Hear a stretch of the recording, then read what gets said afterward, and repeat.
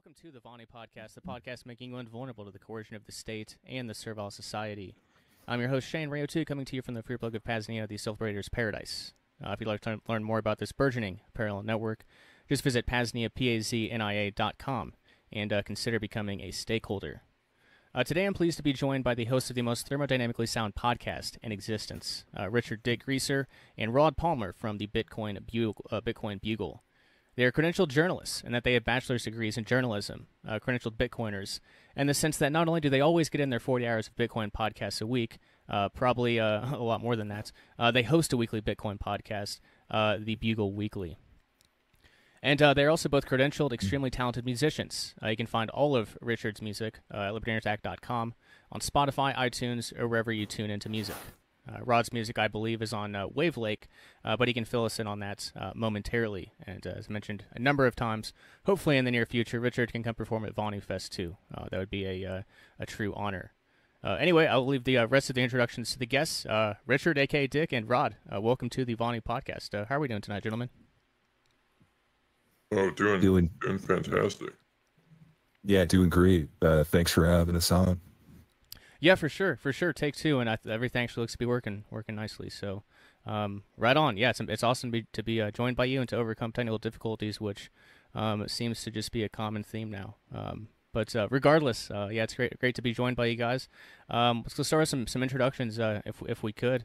And Rod, I suppose you can start. I guess give us a little background on who you are, what you do, and where people can find your music and all that good stuff. Yeah. It's the technical difficulties. Know all about those. People think that it's just so easy. All you need is a laptop and a camera to be a Bitcoin podcaster, but it's a lot more technically complex than people realize. It's just something that's important to know. Yeah, I'm a journalist at the Bugle, and we got music on Wave Lake, which is where you can stream sats to listen to music, and you can zap the music that you like. You can find me on social media, and yeah, happy to be here. Awesome. Take it away, Richard. Yeah, my thought on technical difficulties is I've been trying to work these technology things for a while and struggling with it, so I just outsourced it to a super hot blonde named Kailey, and we haven't had any issues on our podcast. But if you go back and you listen before Kailey, there was a serious jump in quality. So that's what I would say. Look out for is a super hot smoking blonde. I put out a job posting for it, but we just kind of organically found her in Nashville, and she it was serendipitous. Yeah, I guess Rod and I were walking up and down Broadway, and I was looking for Kailey Welch, and I was asking every blonde woman that I could see if they were Kailey Welch, and we just kind of stumbled into Kailey Welch. Yeah, he was asking everybody, are you the Hawk Tua girl? Every single person, even brunettes. Well, there were men running around with T-shirts that said Hawk Tua on it, right? And so, I mean, you never know these days. It was like finding a needle in a haystack, is what we did. Yeah. You never know these days, because I feel like some of the dudes got offended because they thought I was trying to misgender them. It's actually okay to misgender people now. I think that's the big lesson for this selection this week. Well, it's legal in Tennessee as well, of course. That's why Nashville. Yeah. That's why the conference was there. Well, that's what this selection was a referendum on, was people's rights to misgender each other. And the American people chose that misgendering is cool. I suppose so, yeah. So. So sorry for the tangent. That's all good. I am a credentialed journalist. I founded the Bugle. This week I stepped into politics for the first time as a journalist. I actually gave a formal endorsement to a candidate, which is very unusual for me. Oh, wow. But I like to think that I had an impact on this selection, that I moved the needle a little bit. I did endorse Chase Oliver. I did not vote for him, but I endorsed him. And I felt like I did my civic duty. to America and the American people. Yeah. Yeah, certainly. Well, thank you for your service, of course. Yeah, I guess, fill people in a little. So yeah, you mentioned you found the Bugle. You mentioned Kailey. I guess, yeah, tell us a little bit more, because that was, it's such a great story. I heard you mention, retell it all on your podcast. You guys, drove around Nashville in our Jeep for a little bit. I guess, yeah, give us all the gritty details. Yeah, I mean, I think like. I think the reason why people really struggle to hire the talent that they want in news agencies, podcast agencies, is because there's been this hyper focus on political correctness. Everybody thinks like HR is watching them, right? And so one of the keys that we used in hiring our producer Kailey is we put a job posting out explicitly saying we wanted a attractive blonde former sorority girl that drove a white Jeep Wrangler. And we put a lot of emphasis on the fact that she had to be hot. And I think that just kind of put the energy into the universe, of being able to actually find what many would consider a unicorn. Right. You just got to put out the energy that you want to receive that. And that's how you will find your podcast producer. Yeah. And I think most people, they just set the bar too low for themselves. They're like, okay, if I'm going to hire a female podcast producer, she's going to be a mid, because they're more affordable. And like, sometimes you just have to spend money, to make money. And this is definitely one of those circumstances. And you have to look on the bright side because, this type of search, you're already starting with, only having to pay 70% of the true value. So it's like a bargain right from the get-go. Yeah. And I think part of the reason why it's important, of like not settling is because like it's hard to find women like this that are based, you know what I mean, in this day and age. It's hard to find women that think that smoking's cool and that driving drunk is good. It's hard to find women in general that are even capable of effectively driving drunk. Yeah, right. Like people that have the skill of drinking and driving adversarially. Yeah, well, that's all incredible stuff. I guess let's get a little more into this because I mentioned in the introduction. And, yeah, people haven't listened to the Bugle; they might be a little lost. But I guess let's talk about the goals of the Bitcoin Bugle. What you guys, I guess, your overarching thing that you do, and then I guess if you could talk a little bit about the intellectual Silk Road, which is an even bigger vision. But yeah, I guess get us a little deeper into the Bugle. Well, yeah. So the Bugle. I consider myself the John Galt of journalism, and I'm pretty confident that your audience knows who John Galt is. They're probably, living life in a way that is pretty base. They're probably listening to Bitcoin podcasts on occasion or frequently and reading Atlas Shrugged once a year. But I think of the Bugle essentially as the Galt's Gulch of journalism, and like we really needed something like that. There was a market that was created for something like the Bugle, by all the people that Rand would have described as looters, and what's the word that you use? Servile society. Mm-hmm. Or the first what do you refer to as the looters? There's a different one. The looters? Well, there's a different word. Yeah. Well, there's bludgies. I want to use the P.A.Z.NIA. Yeah, bludges. Yeah. Bludgies. Probably bludgies.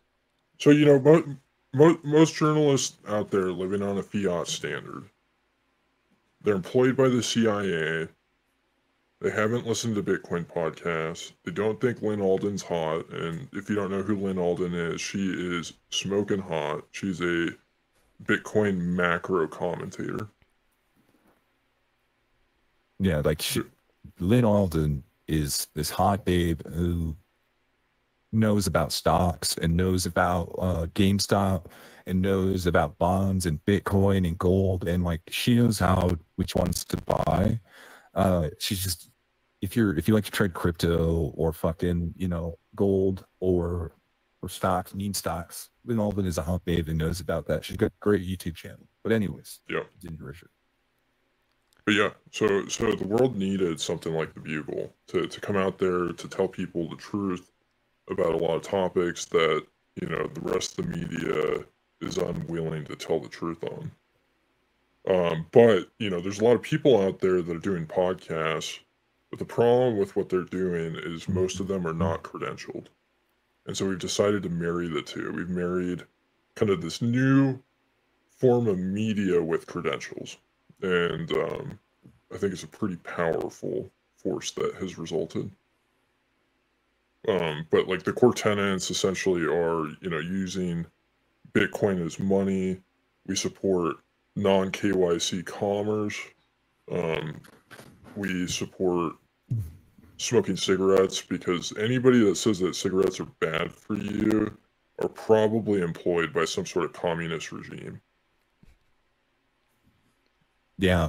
And to introduce myself, I just want to piggyback on what Richard is talking about here, because my name's Rod Palmer. I came to the Bugle, several months, maybe a year or so after Richard had started it. Richard had left his previous career as a mainstream journalist. He became an alcoholic. It ruined his life. So he had a rebirth in this new project, the Bugle. And then I started seeing his journalism, and I was like, wow, like that is the type of journalism that I want to see in my industry, in my country, because I think that it's just so lacking. Like one of the things you talked about, like the servile class, it relies so much on, all of society in general, but relies on journalists. Like we watch TV, we read the newspaper, and they tell us how to think. They tell us what's going on in the news. They tell us what's going on in the economy. They tell us what's going on in Israel and Ukraine. And that is what they say is gospel. It is the truth. And like, that is what we rely on to make our decisions. And they started to lose our trust, and people have started to migrate to podcasts, especially Bitcoin podcasts. So now people are listening, especially if they are listening to 40 hours per week, which they should be, a Bitcoin podcast. That is where they're getting their information. They're reading the Bugle, they're following the Bugle. That we are giving them that information about the truth that is happening in their world, in their industry, and that is that's what they believe. They don't want to do the thinking. They let us do the thinking for them. And so, because podcasts are just greatly growing and having so much impact and consequence on people's thinking, credentials are important. Lack of credentials ruin the mainstream media, and credentials will fix Bitcoin podcasting. So you need to have somebody who listens to at least 40 hours of Bitcoin podcasts every week, and who follows Bitcoin Twitter, and who knows all the best Sailor memes and knows all the best, all the best stuff about Lynn Alden's videos. Like, that is who you need to be your Bitcoin podcaster, to deliver that news, that journalism. Otherwise, it's a LARP. It's just advertising. It's not real news. Very well put. Yeah, well said. Well said. So I want to get to the intellectual Silk Road, but since I guess you brought up the question, kind of the importance, a question that comes to mind is that I would love to get your guys' thoughts on. Are there enough Bitcoin podcasts currently? Because I know, like in libertarian circles, it's like, oh, another libertarian podcast. Like there's like it seems like the market's oversaturated. How do you think that, I guess, the market for Bitcoin podcasts is? Are there enough now? Do we need more? What do you think?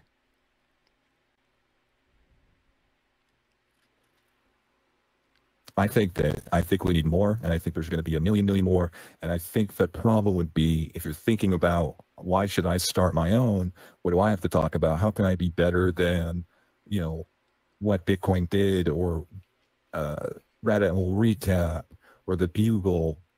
or ungovernable misfits or rock, paper, Bitcoin. How can I be better than them?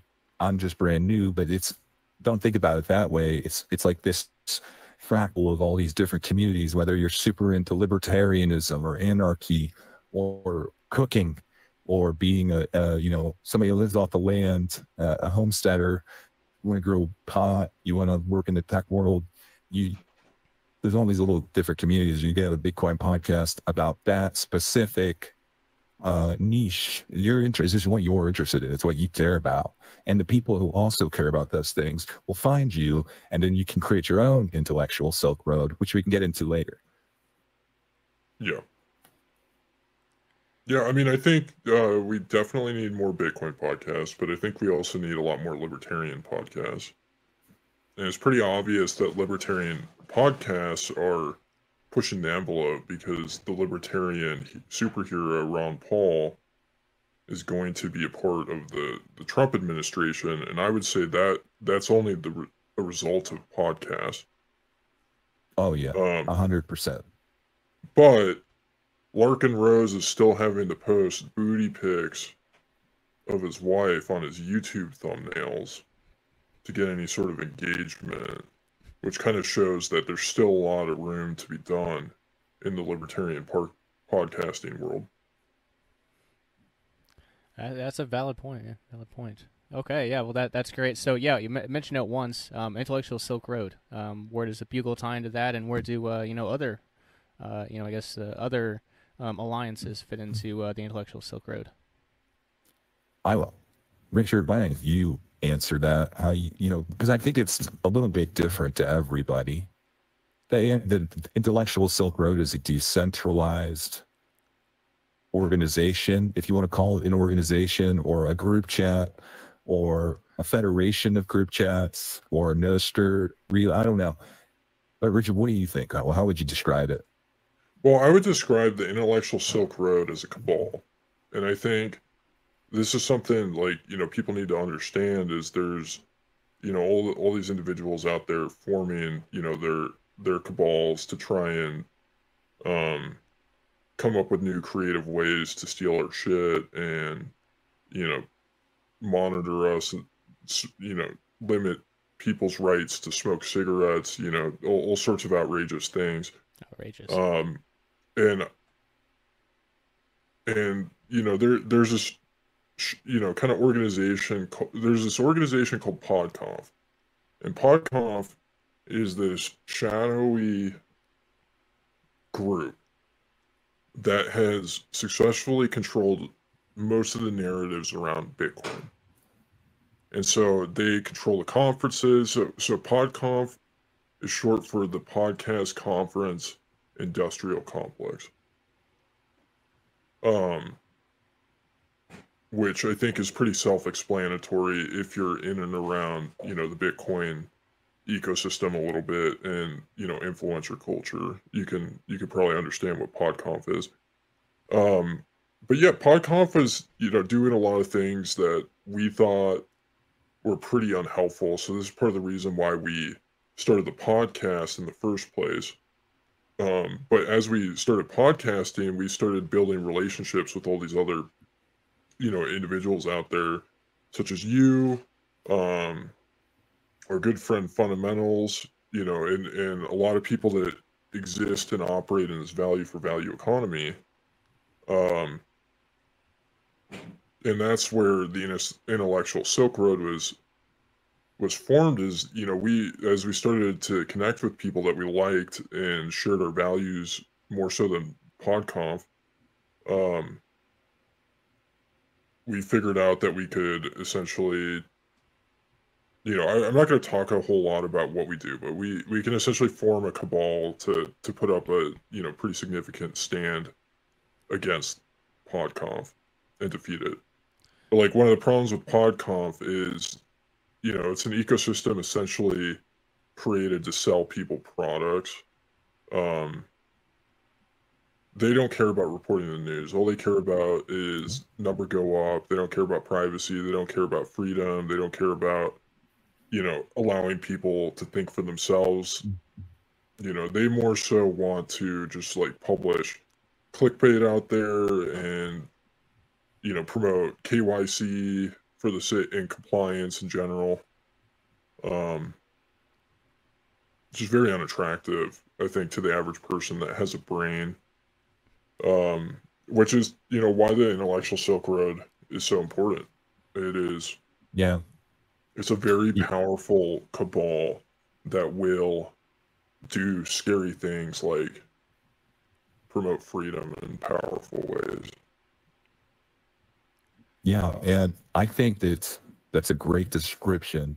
And I would say I would try to frame it or explain it as from the perspective that it's so easy to connect with people, to connect with brands, to connect with other podcasters online, whether it's social media, Telegram, Signal, whatever, your own website, your own forum, however. But with that just ease of connecting with people and sharing information with people, it becomes very difficult to know who's a Fed and who's not a Fed. And I think that creating these secret societies, these cabals, that are really, there's no one way admission. There's no single way. There's no like, I sign up with my email or my NPub and I'm in the intellectual Silk Road. Like, it doesn't work that way. You can be in this intellectual Silk Road, but there's really no proof that you're there. And you can work with those people and you can cooperate with those people all over the world, and you can exchange value for value by liking each other's Bitcoin podcasts online and liking and boosting their journalism and boosting money to their songs on Wavelake. And you can do that, and you can filter for all the Feds and spooks who might be trying to fuck with you off like Twitter, for example. You're basically creating our like own, the our own boosting 33rd part is degree really of Freemasonry. important because right, like it's like a secret society, like the Skull and Bones, and it is Fed resistant. It's like censorship resistant, Fed resistant, spook resistant. Yeah. It's just creating resistance to the state. Certainly. Go ahead, Richard. Sorry to jump in there. Well, the boosting side of it is very important because we don't have the luxury of having our agents embedded inside of these social media platforms to give us artificial engagement, like these intelligence agencies do. And so we either have to get it organically or boost each other. And so that's like a big part of the network too, is like groups of individuals that are like-minded trying to do things differently. Like, I can guarantee, like, one of the requirements of being in the intellectual Silk Road is that you're not allowed to go to any Diddy parties. Yes. Whatsoever. Yeah. So like, if you've been having sex with underage children and somebody has it on video and is using it to extort you, you're not allowed in the intellectual Silk Road. Right. Sharing, yeah. Being into weird shit like that, like child porn, is the number one way to end up interacting with a Fed. It's always the Feds. If anybody thinks that way, that's a Fed. Yeah. Pretty much. Yeah, I would yeah, I'd have to agree. So I guess a question a question comes to mind. We're talking about PodConf.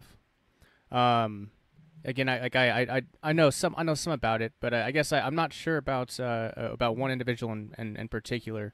And it's funny. I mentioned to you, Richard, that I guess I hadn't started my 40 hours of Bitcoin podcast a week, so I guess maybe I just didn't know who Dennis Porter was. But you talked about him a lot. He seems pretty important. And I know those might be fighting words. Like these might be fighting words. But who is Dennis Porter?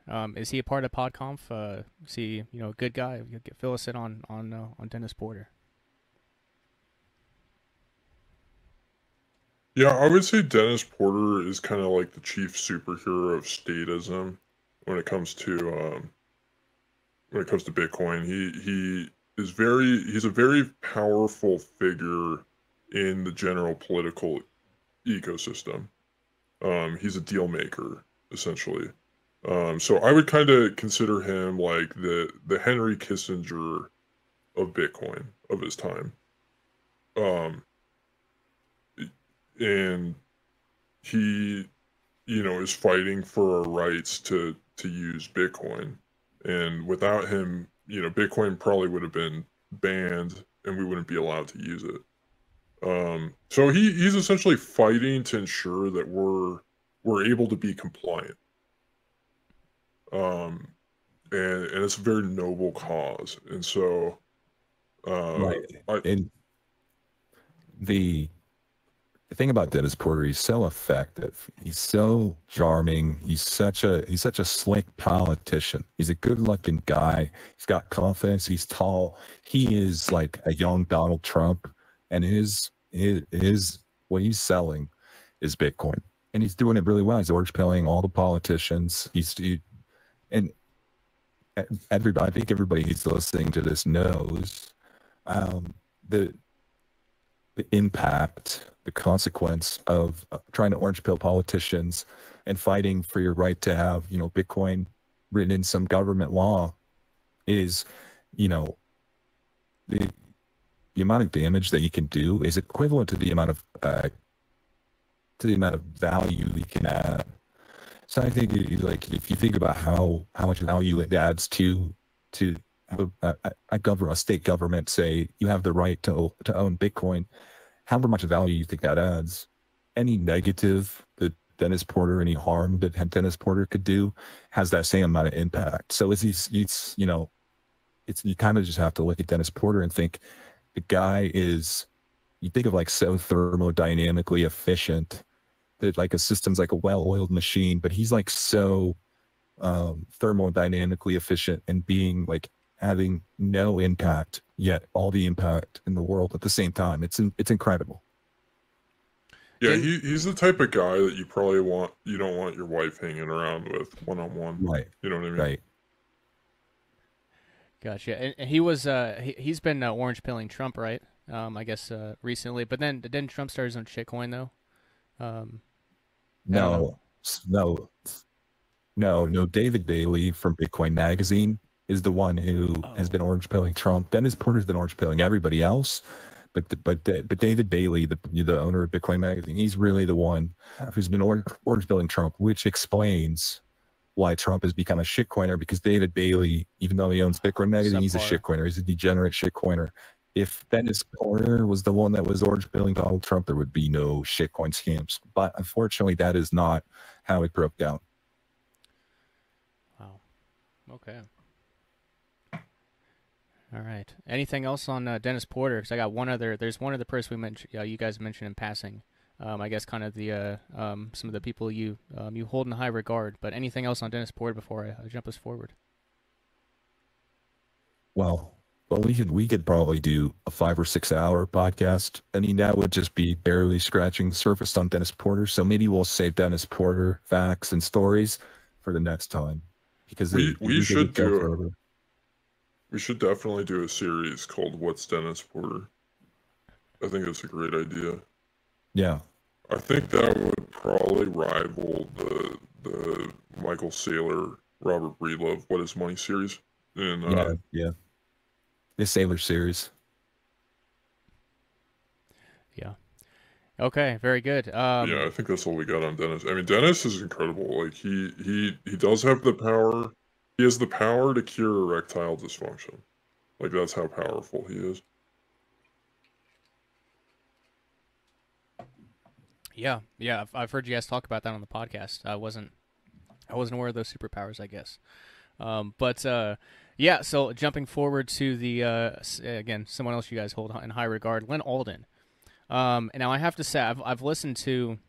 I started listening to one podcast that she was on, and I didn't think she talked for like the first half hour because I thought I was listening to the male guest talking, only to find out she was like the only one that was talking the whole time.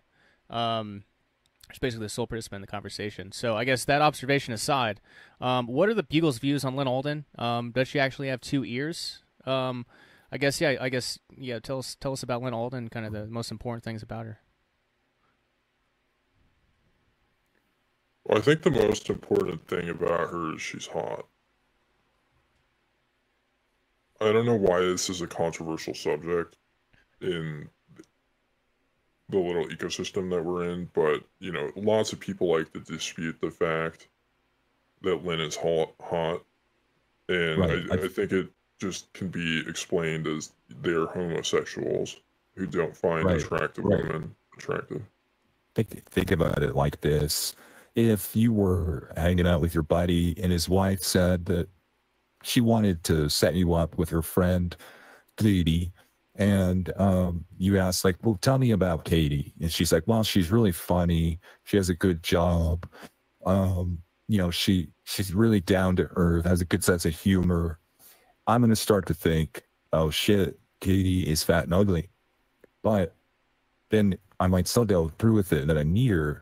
And like, and she's hot. I'm like, oh my God, like next time I ask you that question, just tell me the important information. Is your friend hot or not? Right. So it's like, if you want me to tell you about Lynn Alden, I'm going to tell you that she's hot, and you can find out the rest of her personality later if that's what interests you. But like, she's hot. Yeah, that's a very good description. But All right. I mean, I think part of the reason why a lot of people don't find her hot or claim to not find her hot is because they just have weak and fragile egos. And there's something so intimidating to them about a woman that knows way more about macro and Bitcoin than them. Because, like, the thing to understand about Lynn Alden, so, like, you know, to understand Bitcoin even remotely, you have to listen to 40 hours of Bitcoin podcasts every week, and just continuously expand your knowledge over a period of, you know, years and maybe even decades. Lynn is on 40 hours of podcasts a week. She is a walking Bitcoin podcast. Yeah. And you alluded to the question about Lynn Alden's ears.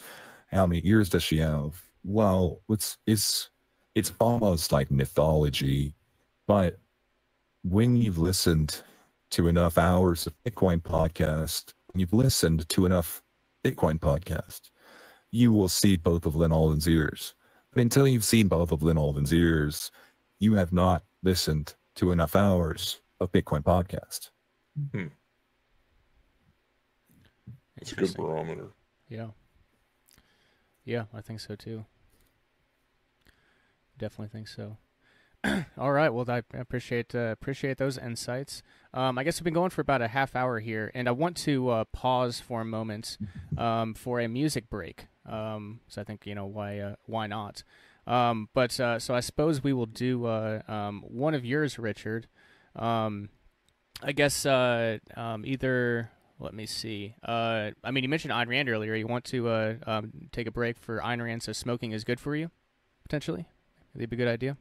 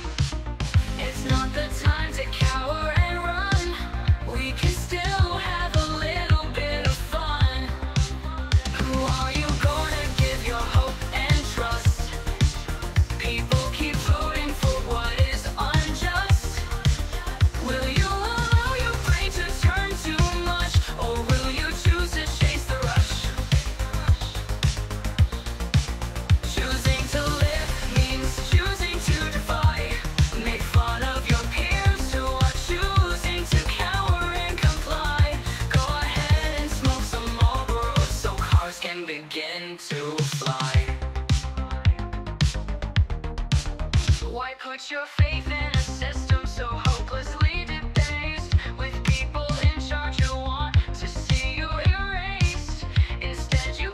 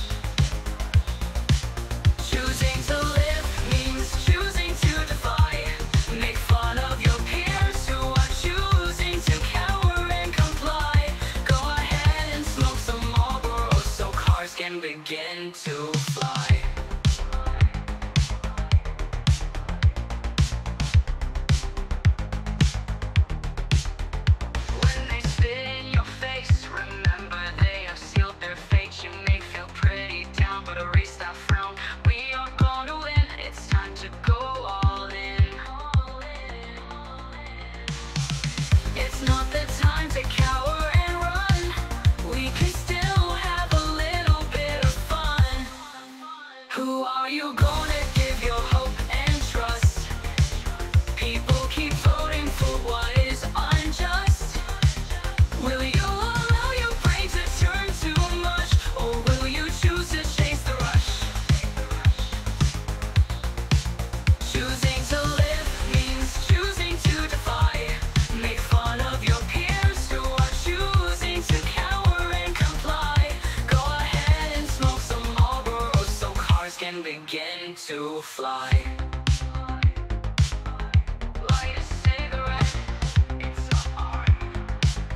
Smoke a cigarette, get ready to fly. Cigarettes aren't good for you. Communist propaganda. Cigarettes aren't good for you. Hollywood says so.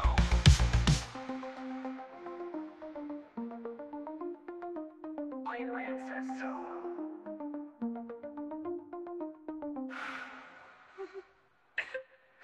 Hollywood says so.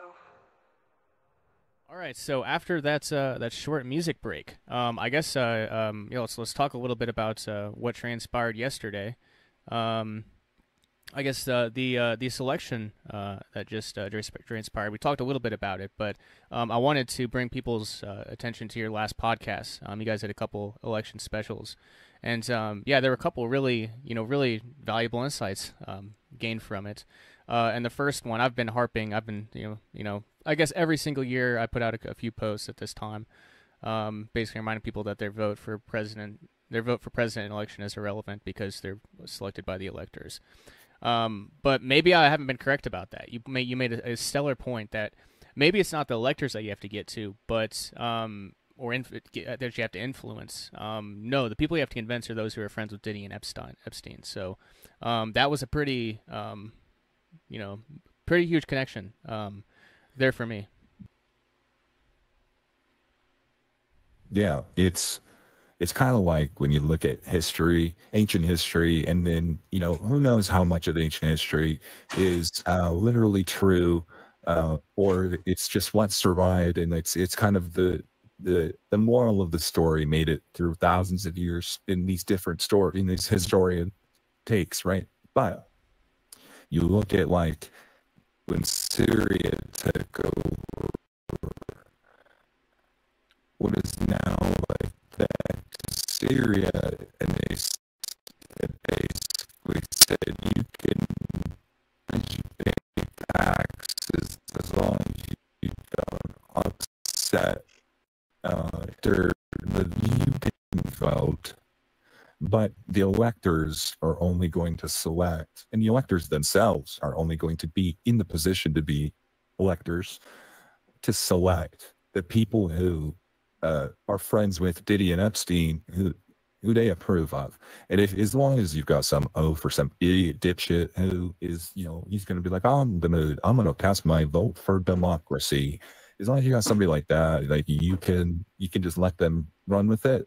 But if somebody gets in there who's like actually threatening the upper class or the elite class in any way, or the power structure in any way, and they will get arrested, or they will get disappeared, or they'll be made the enemy of the state if they try to, continue their political ambitions.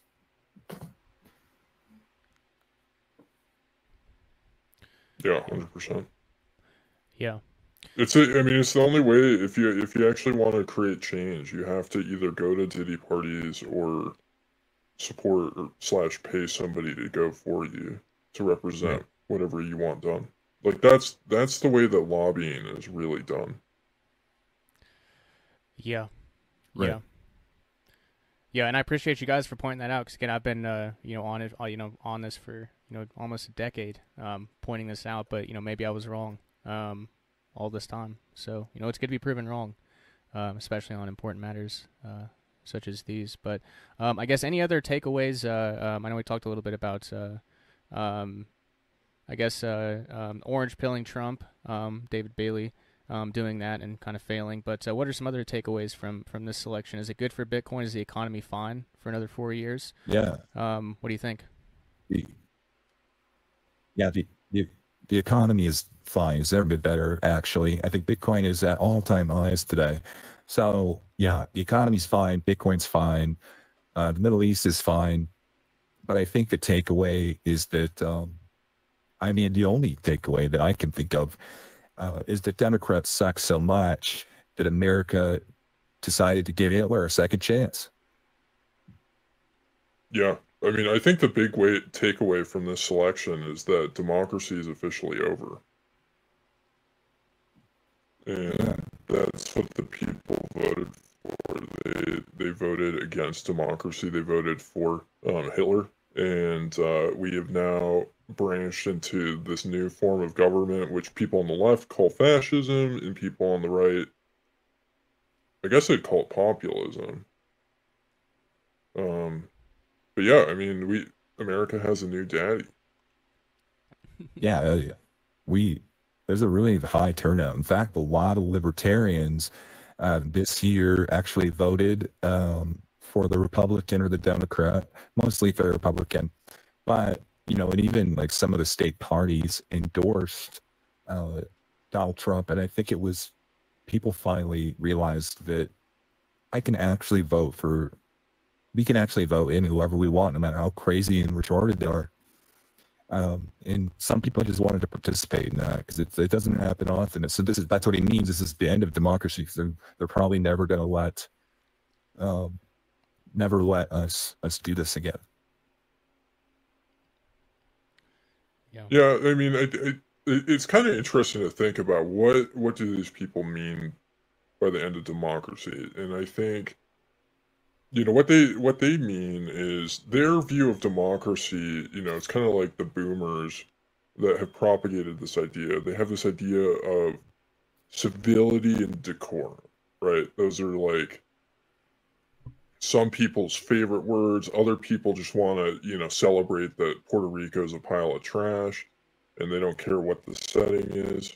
And there's kind of a split here where Trump is a lot more based, you know, than politicians that have ran before him, which kind of changes the dichotomy of government. You know, these individuals that, you know, are screaming and decrying, you know, what's going on in the end of our democracy.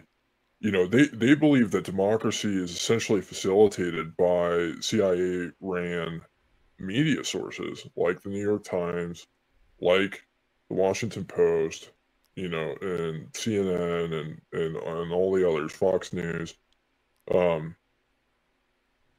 ones that, you know, are constantly, you know, reassuring us about the fine state of the economy.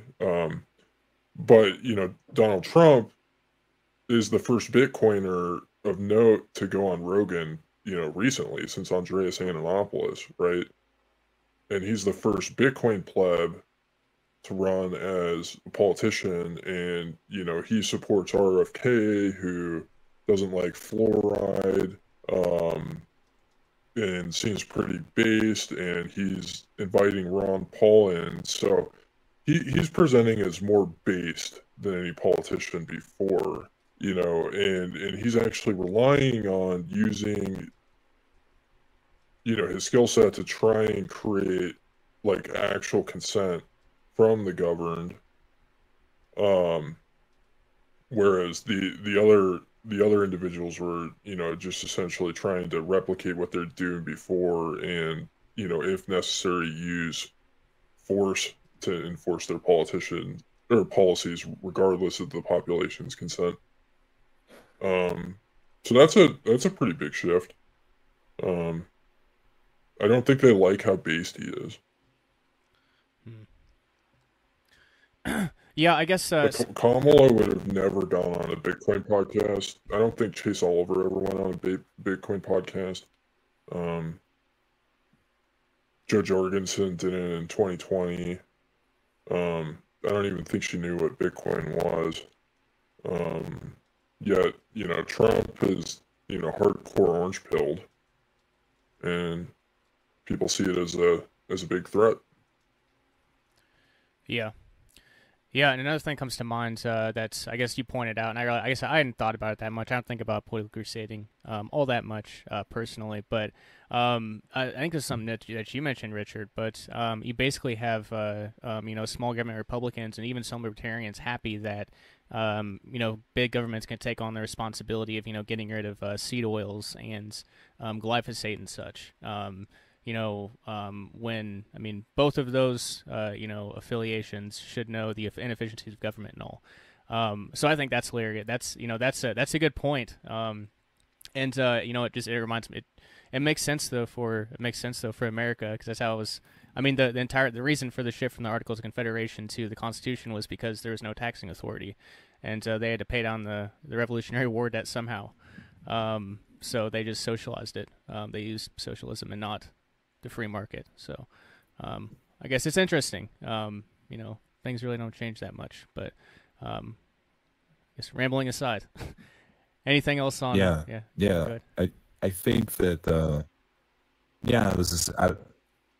I just think that it would make Murray Rothbard so proud to know that the government's finally going to ban seed oils and fix our food. I think he'd be really proud of that. Right. Yeah, they're definitely the best institution, but definitely the best organization to do it. Yeah, certainly. Go ahead, Richard. I mean, it seems like something right out of Mises' playbook. Right. Yeah, that's true. I think that's what they specialized in the Mises Academy this summer. Maybe so. I mean, maybe. Oh, yeah. I mean, I don't know. Listen to too much Wall. Yeah, I mean, it's kind of incredible. Yeah. I mean, I think that the average person, they kind of have an idea vaguely of what's good and bad for you. Like, a lot of people have been misled by government education. They think that smoking's bad. It's almost universal. Because people haven't really been given the opportunity to, explore for themselves what's real. Or they haven't taken the plunge, done the proof of work. And that's just a result of living in the fiat world. But things are changing. Bitcoin has won. And I think we're getting to the point where, we just really need government to ban things, because people haven't gotten to that point yet where they're actually ready to make decisions for themselves based on what they know to be true. Right. I think we still live in a point in time where people need the government to ban things so that, like, they know what is good to do. Like, if you weren't smart enough to do the research to know that that COVID wasn't really that harmful, the government had to ban ivermectin, so people would go out and try to get this, this simple medicine that, is kind of antiviral and can cure a few like weird skin rashes. And they had to take that when they got COVID, they didn't die. And they wouldn't have died anyway, but, they took ivermectin or they took some supplements, and they just slowly learn, like, everything the government bans, but they ban something that really isn't that important. So, this is a psyop. So they just need the government to ban stuff instead of being able to do the research themselves. They need the government to show them the things that they have to try. Mm-hmm. Interesting point. It's okay now, specifically with, it's okay when the Trump administration does it because he's based, but the Biden administration, it's not cool because he's not based. He doesn't say the things that we like. He doesn't say good things about Bitcoin. So I don't think he should have the ability to ban anything. Yeah. Right. Like Biden just bans things that aren't good for his corrupt, enterprises. And that doesn't tell us anything. Like, when Trump bans it, it's like, oh, that means it's a stupid thing to ban. So I should try it myself. Or if somebody like Biden, it's like, hey, he's just being corrupt. I don't get any signal from this decision. Yeah. But I mean, I think one of the most base parts about Trump is he is allegedly going to let Ross out of prison, and I think that's something people are pretty excited about. I think a lot of people that were hesitant to vote for him because they had doubts about his intentions in all of this. You know, what pushed him over the edge is Ross. Yeah, I think a lot of people I think we just learned that if you give enough money to a politician and you sacrifice enough of your own personal reputation and credibility to send for that politician, you might be able to get one person out of jail. It'd be worth it sometimes. Mm-hmm. Okay. Yeah, that's what. And it's a really tough position for him to be in, you know. Mm-hmm. So Ross had to sacrifice a lot. So we kind of sacrificed a little bit of ourselves a little bit, simping for a politician to get him out because he deserved it. He deserves to get out. And we had to do what we had to do. That's how I feel about it. You had to do what you had to do. It's a business deal. Yeah, I'm glad you brought that up. I've been no, I definitely haven't either. But I guess I was asked about it at Vonu Fest, and I was like, I'm a single issue non-voter, and it's like if Trump does that one good thing for that one person, like then he might actually he might be a real human being. So that's kind of where I guess that's my barometer. If he actually upholds that and helps one person's family so much, yeah, we'll see. We will see. A lot can happen in a couple months.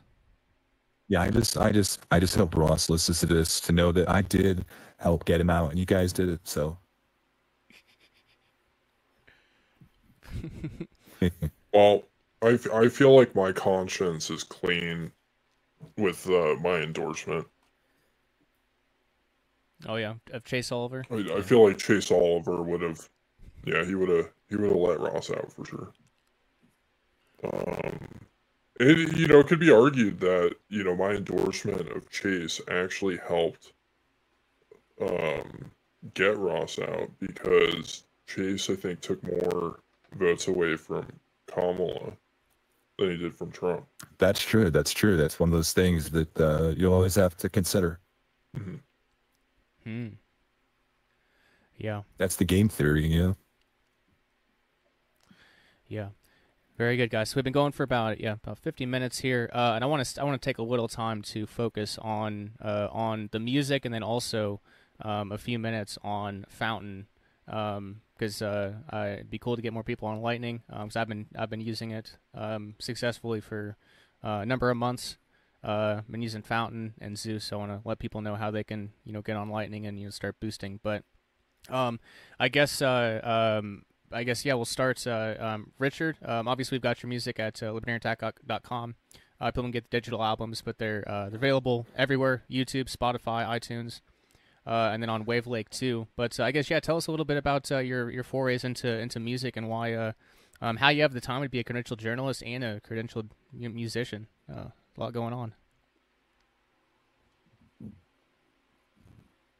Well, I've always enjoyed songwriting.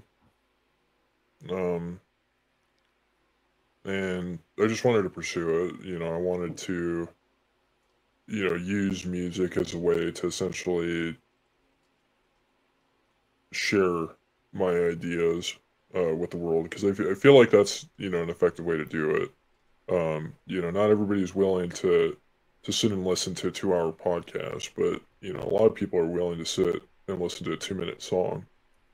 And I think that, different people hear things in different ways, and so it's just a good way to communicate with certain people. But, one of my big frustrations is I just feel like in and around people using Bitcoin, the general music scene and art scene has been okay. I think music, or there's a lot of really talented artists out there that are doing some really cool stuff, but on the music side, less so. Like, I can only really think of like a handful of people that have made anything interesting. And none of them have talked about the importance of cigarettes. and living, you know, a truly liberated lifestyle. The cigarettes give you this just like innate ability to actually use your brain. There's something about the nicotine which is like sparks your brain to work better, and you know, maybe, I don't know, there's something sacred about tobacco. It's inherently anti-communist at its core, anti-authoritarian.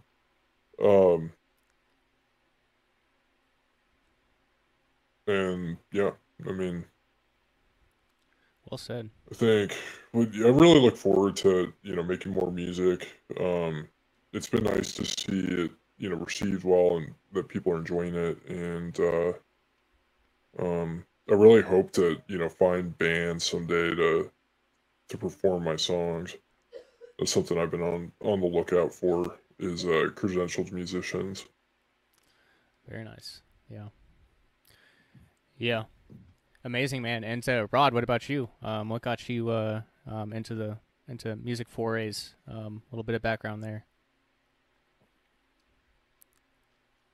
I gotta be honest. I kind of just have fun with it. I don't think about it too much. I just think that a song, any content really, podcast, a video, a song, is you're basically telling somebody like, I want 2 minutes, 3 minutes of your attention and time. So I just don't want to waste people's time. So I want to make them laugh. So I just want to create something that makes them think about something a little differently and laugh about it that they wouldn't normally associate with a pop song or a hip hop, synth wave song. Mm-hmm. So I try to capture their attention and just try to make them think and laugh at lyrics and the rhyme. You know, and just if they're listening for 3 minutes, I just give them something worthwhile. I don't have a message or really any theme or anything I'm trying to put across. I'm really just kind of reflecting culture back to people in a way that maybe they haven't thought about before. Yeah, music is a great way to do that for sure. And I will make sure to include links to your music in the show notes as well, so people can check it out. And people can boost, on Lightning on Wave Lake too. So yeah, I guess let's take a moment here. Because yeah, I guess I found a pretty easy way to use Lightning, which is kind of surprising. But I'd like to get your guys' thoughts too. Yeah, I like the Zeus wallet as a good Lightning wallet. And then I think it was actually you I asked, Richard, how to swap on-chain Bitcoin for Lightning Bitcoin. And there's an exchange called Boltz, BOLTZ.exchange. And you can do that there. And yeah, if you want to try, tossing $50 on or however much, and toss it on, Fountain, you can boost the Bitcoin Bugle, and you can boost the Vonu Podcast too. And when you're checking out Rod or Richard's music on Wave Lake, you can send them some sats, and all that obviously does help. But yeah, I guess you guys want to talk a little bit. I guess any wallets or anything you want to point out in regards to Lightning or I guess Fountain. No, I think Ziz is great. My overarching kind of opinion or advice on using Bitcoin or Lightning, especially if you're kind of new to using it, every single transaction, every single interaction you have is, when you add those up, that is like your sovereign model or your security model. If you're brand new and you're just trying to figure out how Lightning works and you're trying to like send something to a website, like if you already have Cash App or you already have something, just use that. Get to but as you start to progress, find the wallet that whatever it is. Zeus is a great one. I do recommend that one. That suits your preferences for how sovereign or secure you need to be, not just for every day. It's not like one wallet fits all, but just for each type of use case. You don't always have to make it super complicated. You can use Wallet of Satoshi. It's fine to use Wallet of Satoshi to buy a stick of gum. You know what I mean, or zap a song online. But if you're doing something else, you know, Zeus Wallet might be a much better use case, and it might be worth your time, or maybe you've already spent the time to learn about it, because it's not super easy to do. It's not impossible either, but you just can't do it overnight. Yeah, that's true. Yeah. There's a learning Yeah, curve. I'm not convinced anybody can make Lightning work. Really? Yeah, I mean, I think Fountain is good. I think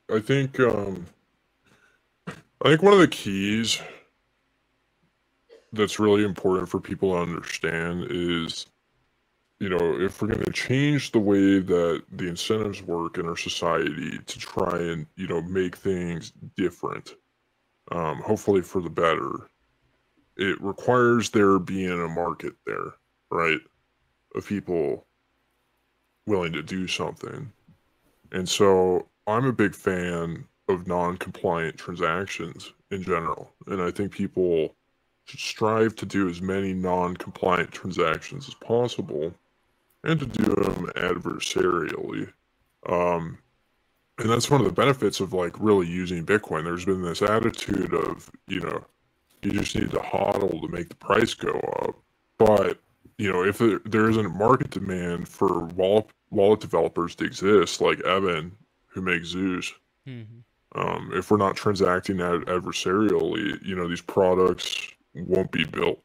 And I think non-compliance is really, you know, one of the keys, because, you know, at the end of the day, compliance and asking for permission is just a very like kind of pathetic attitude. You know what I mean? When you're acknowledging somebody else's authority. When I look at a no smoking sign and I say, yeah, I guess I'll respect that, instead of, no, fuck you, I'm gonna smoke right here anyways, because you don't have the right.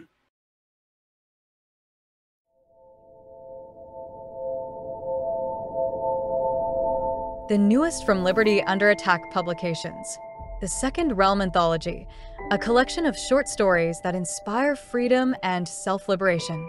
The First Realm, mainstream society, which does not respect self-ownership or individual liberty, but rather heralds the supremacy of government and authority, upholds the collective over the individual. The Second Realm, a parallel network, founded upon the principles of truth, freedom, and voluntarism, rebuilding all necessary human institutions upon these frameworks. The Second Realm Anthology is a collection of short stories originally published in The Road to Autonomy magazine from a vast selection of authors across a diverse range of topics in the area of freedom, the building of the parallel society known as the Second Realm. The goal is to inspire and educate, to motivate and self-liberate. Authors: Todd Borho, Graham Smith, Jackie Kerouac, Patrick Henry, and Josiah Warren. Order your copy of Second Realm Anthology today by visiting libertyundertack.com/sranthology. Again, libertyundertack.com/sranthology. Bitcoin and Monero accepted and preferred. Want to pay with Bitcoin Lightning? Email Shane at libertyundertack.com.